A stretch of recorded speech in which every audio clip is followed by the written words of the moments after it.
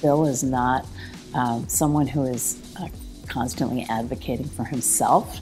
He's very modest, kind of behind the scenes, and but an amazing leader, maybe for that very reason.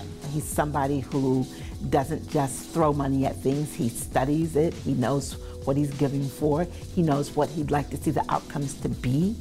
He helps people come to those kinds of solutions.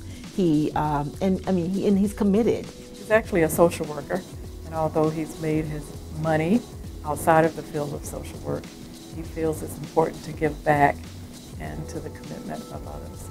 He always found a way to contribute to the community in which he lived, the state in which he lived. And he also found the desire to want to share his experience, but more importantly, the value of education.